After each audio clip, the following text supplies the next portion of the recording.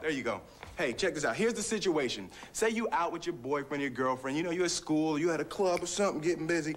All right, you just having fun. Somebody steps up to you and they tell you they want to rumble. All right, now just stop for a second. Before you lose your head, get all crazy and toss your hands up, just think.